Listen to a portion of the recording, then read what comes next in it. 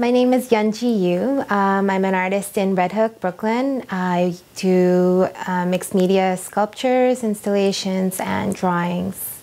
My work is about decomposition and how there's a transference of nourishment and materials from one life to another life, and what kind of happens between those two stages.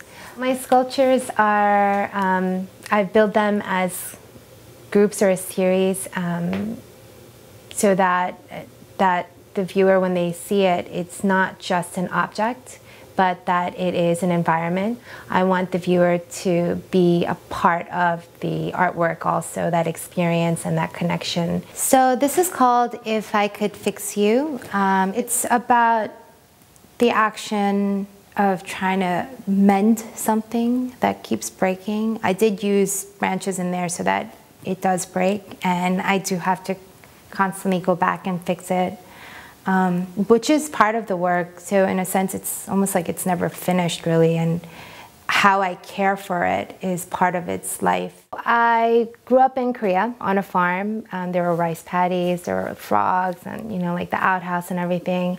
And I think those were all things that really stuck to my memory. Also, just the landscape there. It's at night it's completely pitch black, and all those silhouettes, the sounds. I think that's all become part of my work, and how I view my sculptures as landscapes or mini landscapes.